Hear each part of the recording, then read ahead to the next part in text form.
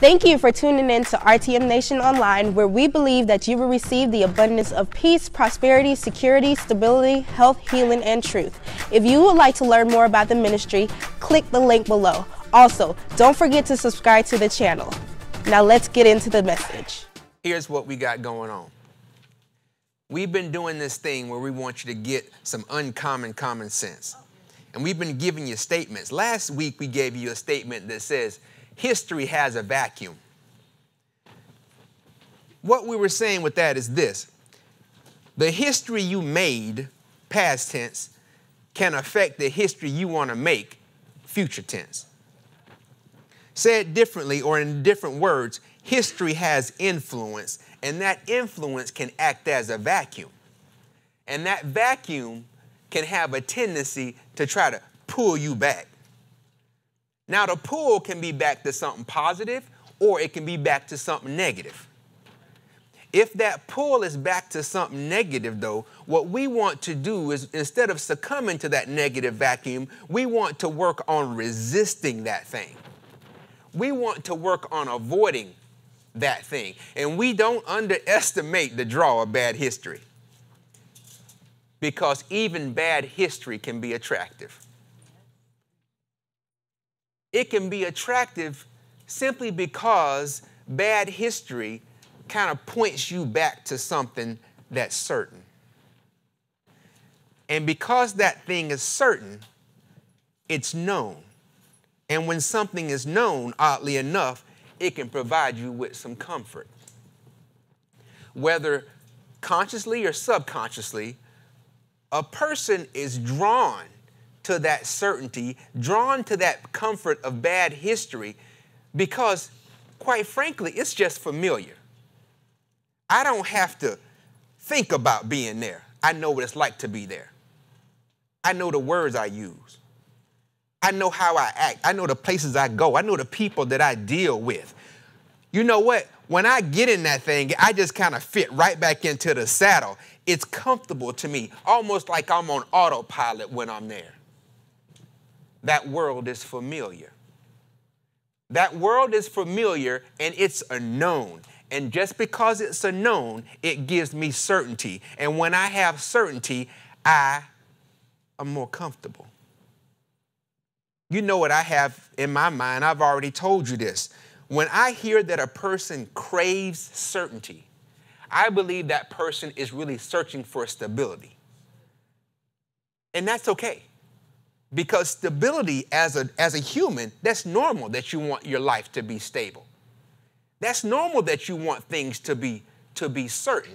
I got to tell you, though, it kind of bothers me because I don't think anybody should ever fall back into the arms of bad history just for stability's sake. Amen.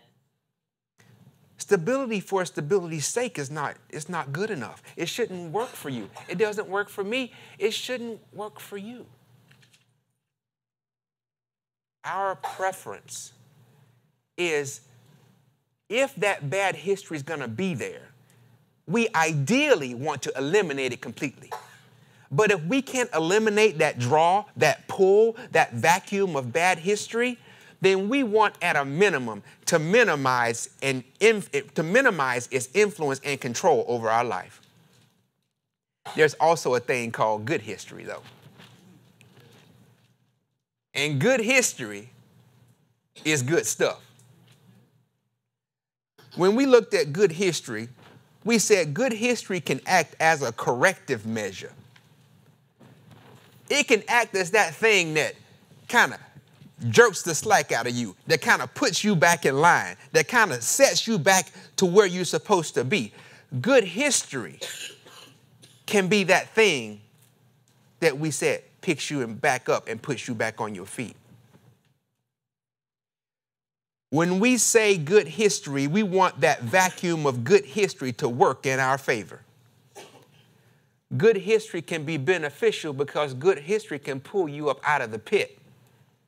What kind of pit? Well, you name the pit of despair, the pit of depression, the pit of hopelessness.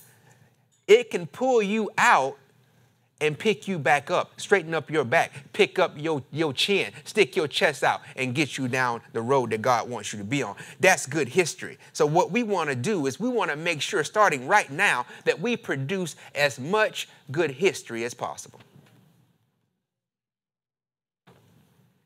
Here comes your common sense statement for today. It is this: your posture sets the stage. Your posture sets the stage. People in close relationships sometimes argue. Now, for some people, unfortunately, they argue all the time.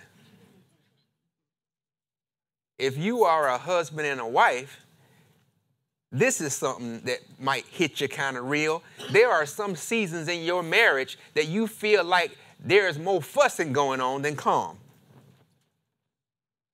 One thing I've learned over the years in being a pastor, a father, a husband, almost left you out, Greta. Husband, a friend, you name it.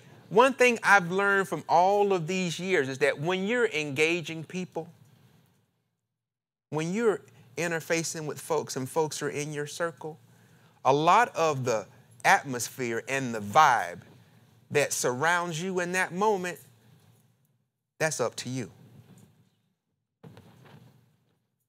Believe it or not, you can heavily influence the emotional air that exists in your space. Turn to Proverbs 15, verse 1, King James Version. For me, that realization kicked in when I started taking to heart some of the biblical wisdoms, such as is found in this verse right here. Proverbs chapter 15, verse 1, King James Version. It reads, "A soft answer turneth away wrath, but grievous words stir up anger." This verse says to me that in the midst of elevated emotions, I have the ability to set the stage. Such revelation benefited me at a young age. Why? Because I married early in life. And when I married early in life, I didn't just marry, but the woman I married, the woman that God gave to me, this woman had stubborn, I'm going to do what I want to do. I don't care what you think.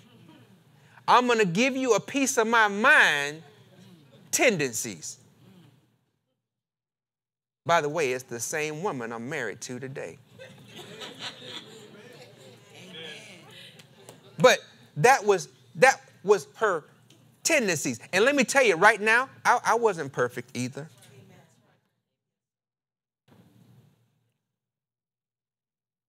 None of us were perfect.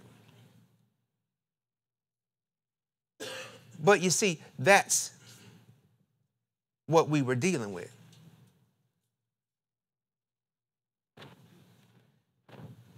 Both of us there, young, each of us having our own personalities, trying to make work something that we were rookies at.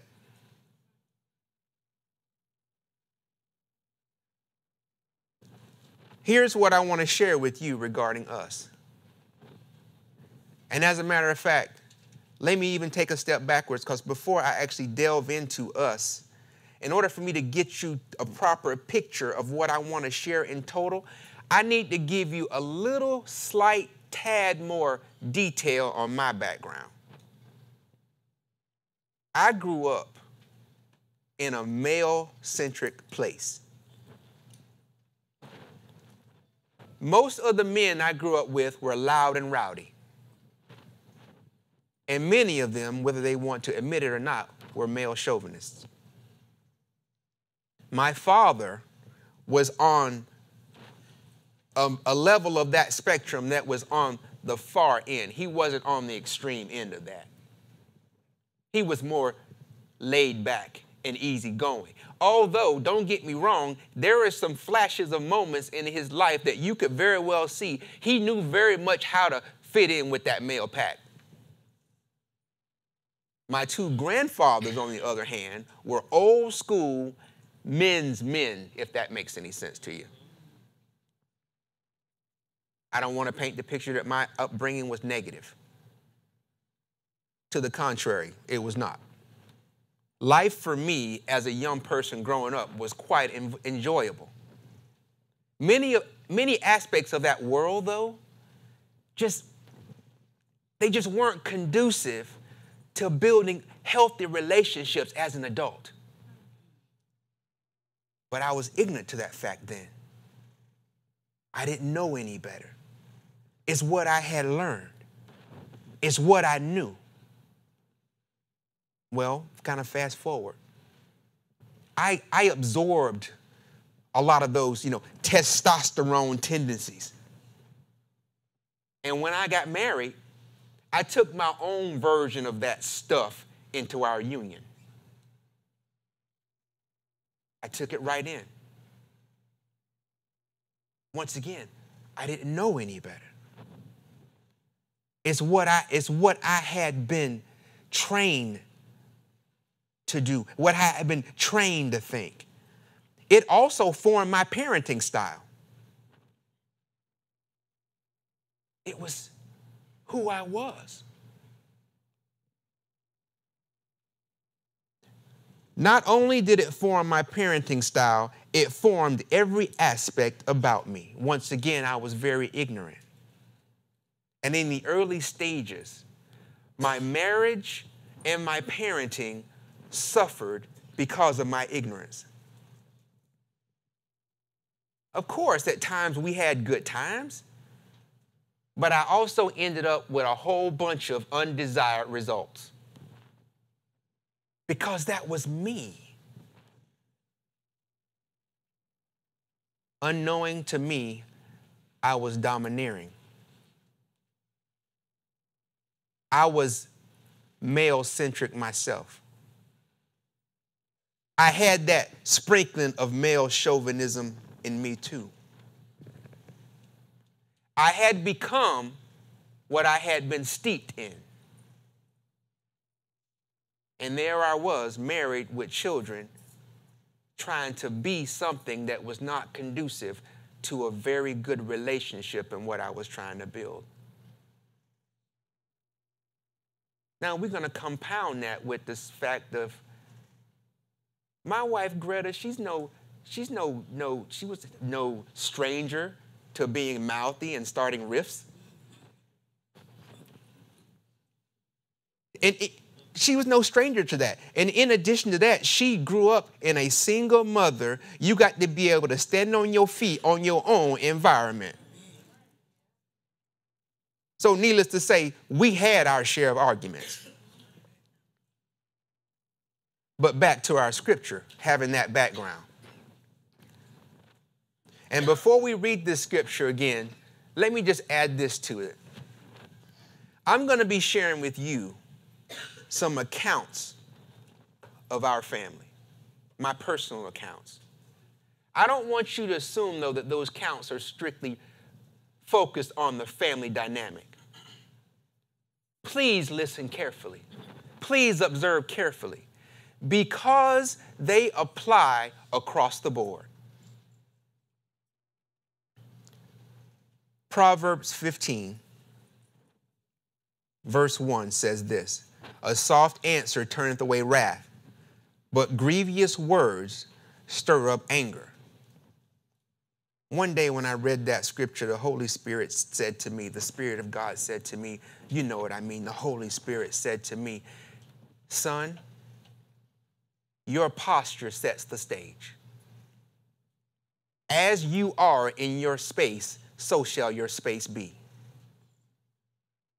Posture, of course, the Spirit wasn't talking to me just about standing up straight, but posture as it relates to the positioning of my attitude, the words I use, the tone of my voice, all the messaging that conveys from me, every piece of communication, both verbal and non-verbal. I thought long and hard about those words. Those words just running through my mind and racing through my spirit. Your posture sets the stage. As you are in your space, so shall your space be. I couldn't seem to let those words go. Or maybe those words just wasn't going to let go of me.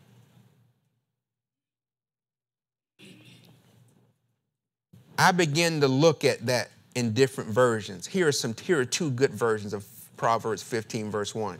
In the Message Bible, it reads like this: a gentle response diffuses anger, but a sharp tongue kindles a temper fire.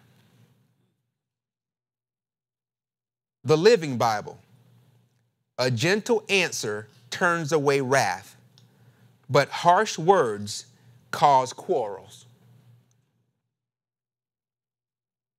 These verses explain that gentle words diffuse anger and harsh words cause quarrels. It began to sink into me, and I said,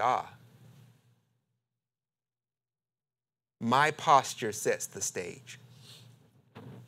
As I am in my space, so shall my space be. Family, a light came on inside of me. And I began to observe and view my interactions with my wife in a manner in which I had never viewed it before. I want to share that imagery with you just the way the Holy Spirit gave it to me. It's something that shaped and molded me 20 some odd years ago, but it still sits heavy on me today as a lesson I'll never forget. So here we go. I want you to imagine. You've all seen movies, right, where there's a guy or a girl, quote unquote, talking to God, and they're in a space that's just all white. Just all white. And then whatever God says, poof, they're there. They're in the forest. And then poof, they're there. They're on the ship. And then poof, they're there. They're on the moon. Whatever it is. I'm going to invite you into my head, because this is the way it was presented to me. The image was so vivid, it changed me. So here I am. The Holy Spirit says to me, son, you see this box? I don't remember exactly if it was a box, but we're going to make it a box today. He said, do you see this? I said, yes, I see that. Just open it. Okay. I reached down, I open it, no big deal. He says, what's in it? I said, well,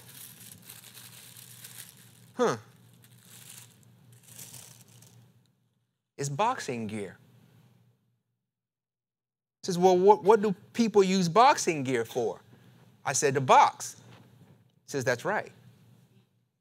But let me be even more general with you, son. They use it to fight. He says, take it out and put it on for me. Okay. He says, as you're taking it out to put it on, I want you to imagine something. I want you to imagine that you're in a room, and you're in that room by yourself. Now, you're in that room by yourself, And then all of a sudden, somebody else enters the room. They see you. You see them. As you see them, you begin to put on this gear. And you begin to walk towards them intently. Now he says, if that person is unable to leave, what is their likely response? What is their likely positioning? I said, I don't know. He says, their likely positioning is to brace for battle. Their likely positioning is to brace for a fight. Son, this is the atmosphere that you're putting together in the presence of your wife. This is what it looks like. But the bad part is you never take your gear off. You never take your gear off. You wear it around the house all day. You even wear it to bed. The word says that you should not let the sun go down on your wrath. But you fall asleep in it. And you wake up ready for confrontation, already dressed for a fight the next day. You drive to work in it. And in your mind, you spar with her all day. As you come home, you're plotting out your plan of attack. You're thinking about how you can break your opponent down, what body shot you should use to immobilize your opponent, how to make it last the fewest rounds possible, how to dominate that thing. You're thinking about how to crush your opponent. And yes, let me be clear. When I say your opponent, I'm talking about her. I'm talking about your wife, the person that you said you love and protect. But who protects her against her protector? You walk in your house prepared for a fight, and you get one. You walk in dressed for battle, and you get exactly what you dressed for.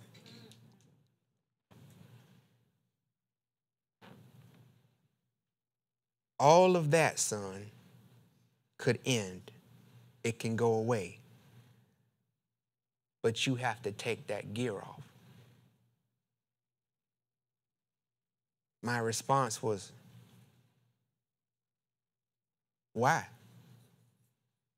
She got on gear too. You see, it's not like I was the only one in the house dishing out body blows and headshots. Greta is a formidable opponent. It's not lightweight against heavyweight. There's two heavyweights in there.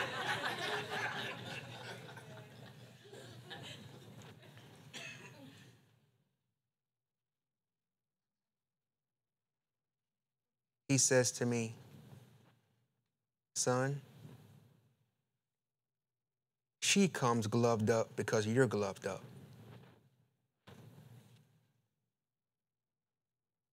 If you take your gear off, eventually she'll take her gear off.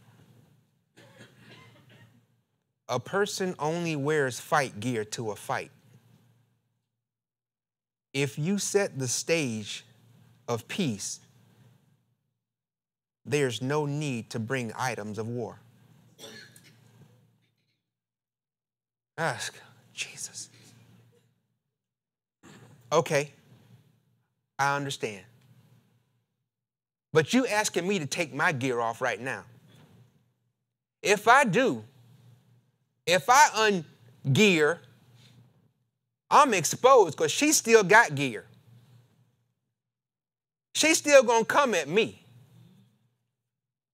She's still going to do battle with me. That means I'm taking body blows. I'm taking headshots. What am I supposed to do? He said, perhaps, but you're the head. And my grace is sufficient for you to bear up under the pressure patiently. You have to decide what you want in the end. You have to decide. Now, I can't make you take your gear off. You have to deem that her heart is worth it. Because if you don't take your gear off, you're going to keep hurting her emotionally. You're going to keep damaging the very person that should be your best friend. You're going to crush the spirit of the very individual that you vowed to love and protect. I can't make you take this gear off, but you're going to have to do that because you deem that her heart is worth it.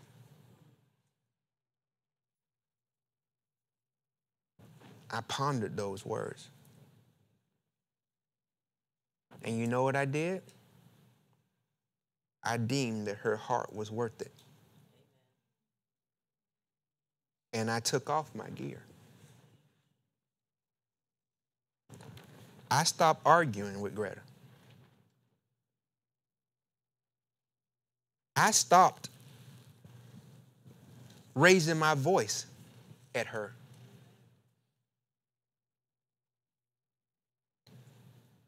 No matter what she said, no matter her tone, look, no matter how much I wanted to take my hands and put it around that lovely neck. Just, good morning, Clarice. No matter how much she angered me, no matter how much I just absolutely wanted to retaliate, I didn't. Every body shot, I took it. Every shot to the jaw, mine to embrace.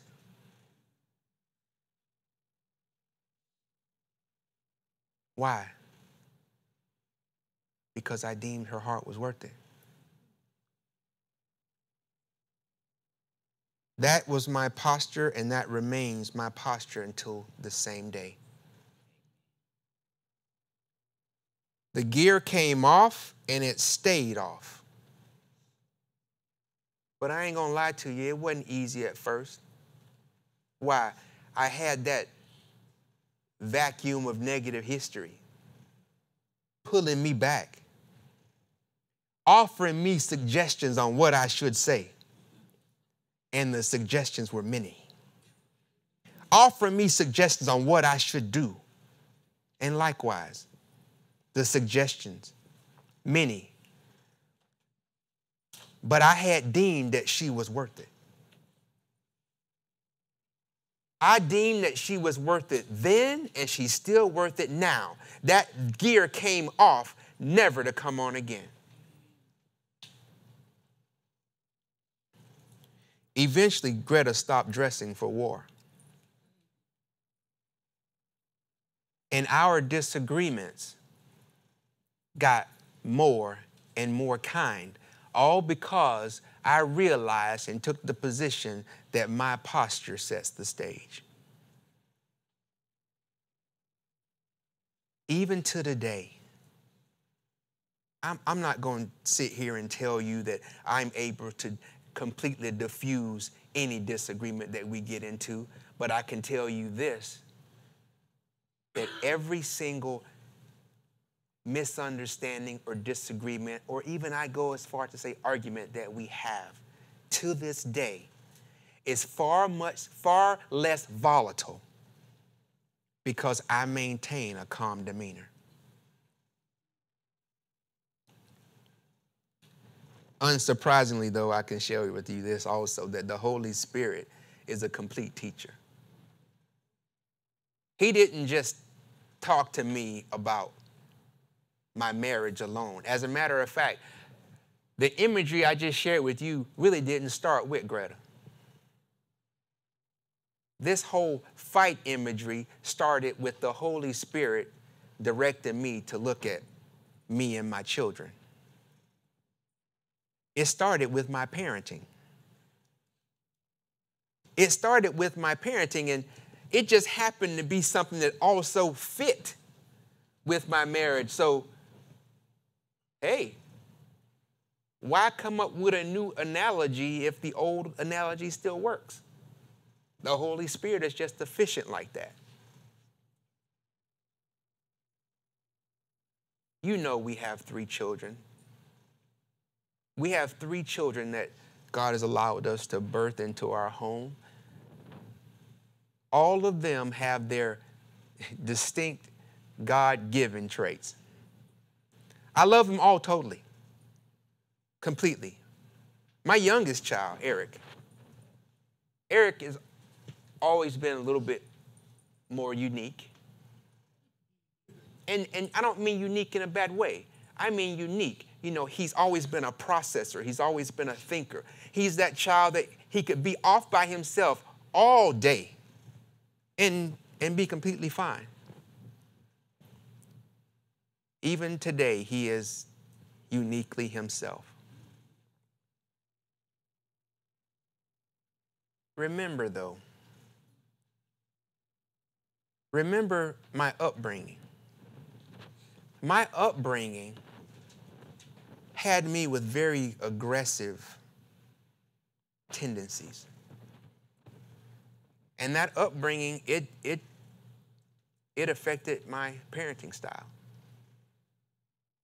It affected my parenting style to the point that as a parent, I had 2 gears. Gear 1 was raise my voice and fuss. Gear 2 was spank. Just the 2. Those were my parenting gears. Gears steeped in aggression. I'm not in any means promoting a lack of discipline. I'm talking about aggression.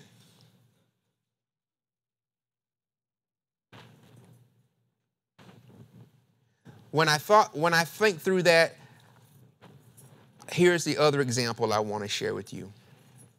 There was a day when my son Eric, he's at home. Everyone's home, but he's at home in the family room. He's playing on the floor. He's playing on the floor, doing his thing. He's about 2 years old, so doing whatever 2-year-olds do. Playing with a bunch of everything, doing a bunch of nothing. He's 2. Well, I want to go over and I want to hug him. I want to embrace him. I want to play with him. So, right there. I go over to hug him, and when I reach for him, he cowers. He cowers back, hands in front of his face, into a little ball, almost like someone, like in a movie when something's falling on him. He cowers just like this. I froze. I was motionless. The Holy Spirit said to me, he sees you as an aggressor.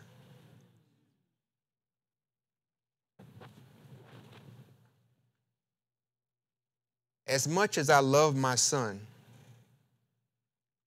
in his mind's eye, I was a threat. The very opposite of what I had aimed to be. Unintentionally, here I was developing bad history with my child. My child viewed me as a man dressed for war, and I was warring against him.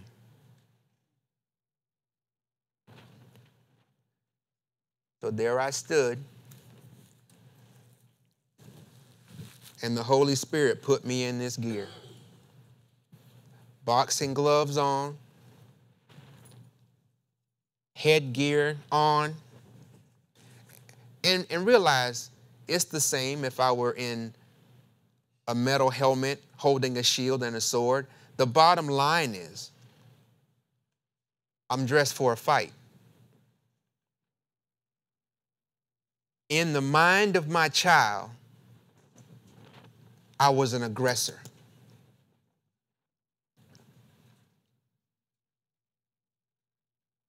I just pondered that image in my mind. To give you a feel for how long ago that was when Eric was 2. Eric is now 20, 21 years old. I took a few steps back and looked at my son.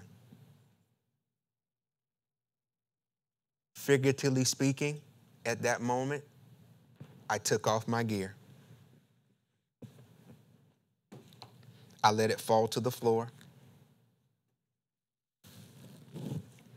I got down on both knees and I opened my arms and I waited for that boy to come to me. I just waited.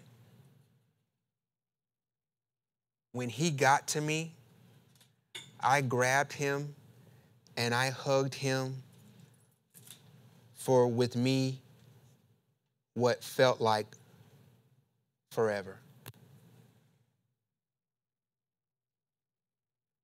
I had to take off that gear, that armor of war, that armor of an aggressor, so that my son could see his father.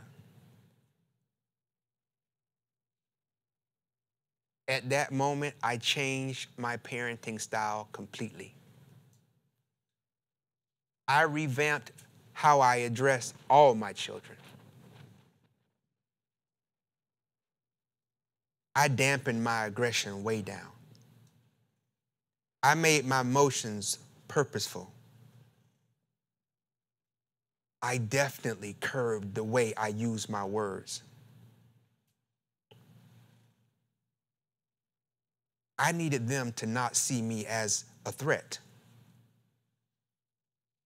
I needed them to see their father for who their father was, someone who loved them, someone who could protect them from outside threats, not be a threat in their very own home.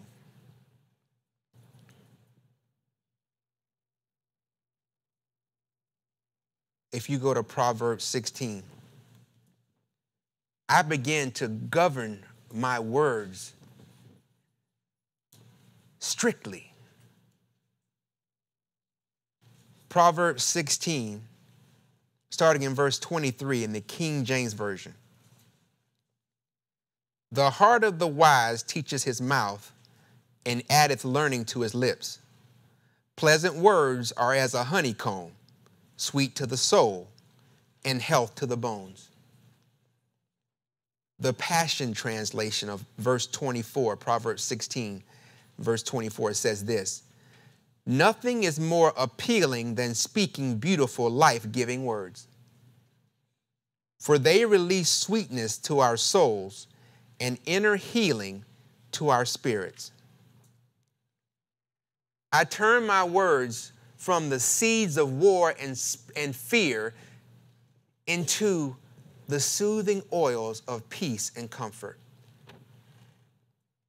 I transform the fruits of my tongue from something that's bitter and pungent, something that people want to avoid. I change my words into something that's so sweet that people would crave, like honey from a honeycomb. Once again, you need to realize this message is not just about husbands and wives and children. It's far beyond that. It's much larger. The net is bigger. The scope is wider.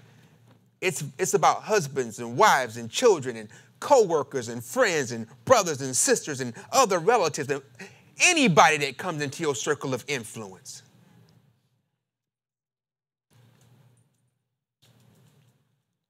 I'm asking you all to be conscious of the fact that the atmosphere you bring into the atmosphere is key. You need to be conscious of, I need to be conscious of the atmosphere I bring into the atmosphere. You must be conscious of the atmosphere you bring into the atmosphere.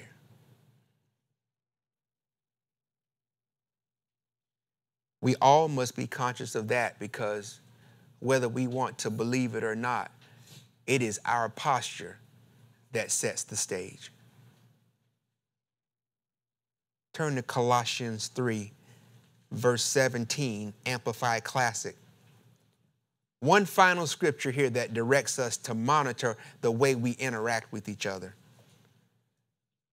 The scripture is going to point us to, hey, listen, we need to make sure that we monitor how we interface with each other. Why? Because the way we interface with people has an effect on them.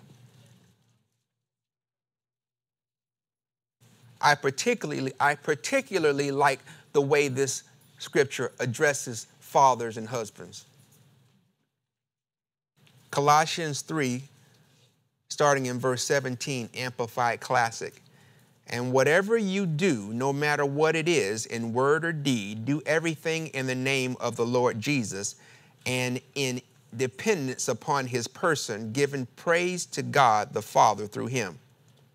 Wives, be subject to your husbands, subordinate, and adapt yourselves to them, as is right and fitting, and your proper duty in the Lord. Husbands, listen up, husbands, love your wives, be affectionate and sympathetic with them. Do not be harsh or bitter or resentful toward them. Children, obey your parents in everything, for this is pleasing to the Lord. And fathers, do not provoke or irritate or fret your children. Do not be hard on them or harass them, lest they become discouraged and sullen and morose and feel inferior and frustrated. Do not break their spirit.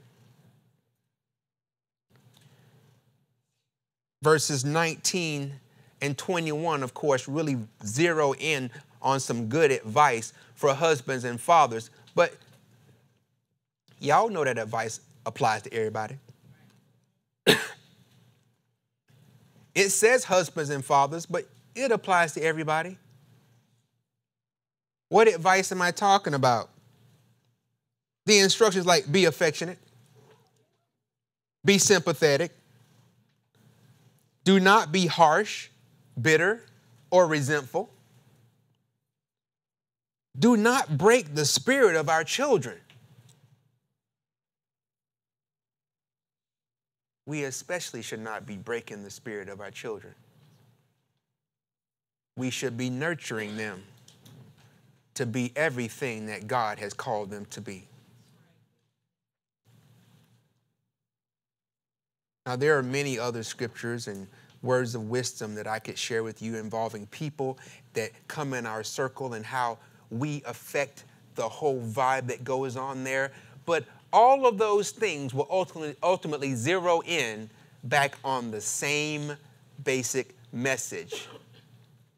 Your posture sets the stage.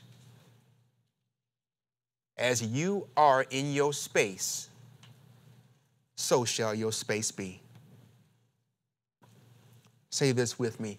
My posture sets the stage. My posture sets the stage. As I am in my space, so shall my space be. So shall my space be. Exactly.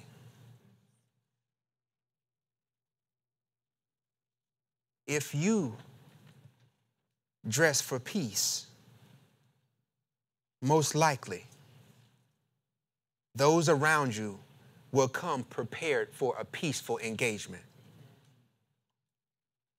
But make no bones about it, if you suit up for war, you might very well get what you prepared for. In your parenting, you want to build good history with your children. You want them to see you for the blessing God put in their life. If you overdo it with aggression, if you overdo it with the lack of compassion, if you overdo it by not listening,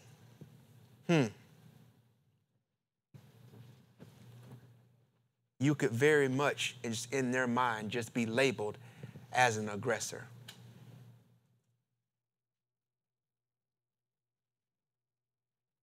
When we leave here today, I want us all to take the basics of this message to heart.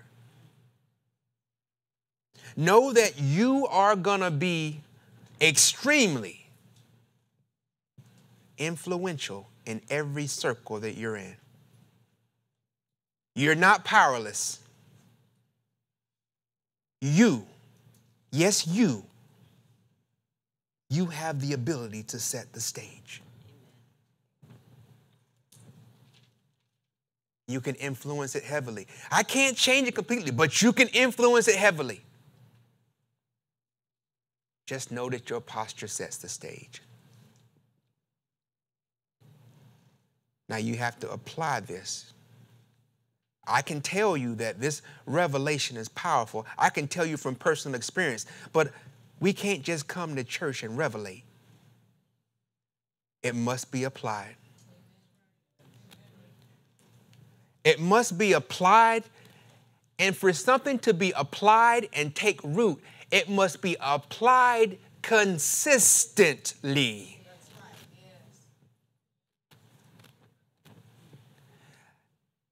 Pastor, I went home yesterday and I didn't argue with my wife and we still got a disagreement, so that stuff don't work. My brother, since we're all adults here, let's go ahead and since we have a boxing analogy, let's take the gloves off.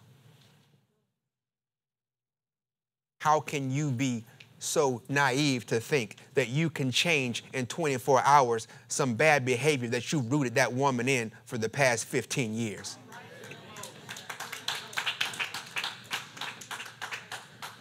So when I say your posture sets the stage, you need to keep setting that stage until all of that bad history, hey, listen, until your trust credit score is good enough for that woman to know that you really mean what you're saying.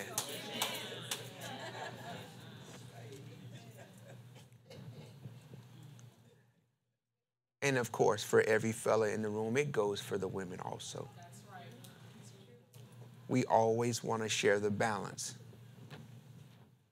Whatever it is, dear heart, that your character is that's been causing rifts in your relationship with that man all those years, just when you come and get the word from the Lord, and I pray you apply it, just realize that the application of it has to be consistent enough for all of that bad history to fall off the other end. Look at it as a scale. If you have years of bad history, all your scale is weighted on bad history. One pebble on the good history side is not going to move that scale. But you can do it. Because your posture sets the stage. And as you are in your space, so shall your space be. You apply that and you put it and you take it to heart, and I guarantee you, all of your relationships will thank you. Amen. We'll chat some more next week. Let's pray. We pray that today's message was a blessing to you. If you would like to help us further expand the vision, simply text the word GiveRTM to the number 41444 or visit us online at www.revealingtruth.org. Now remember, Jesus loves you.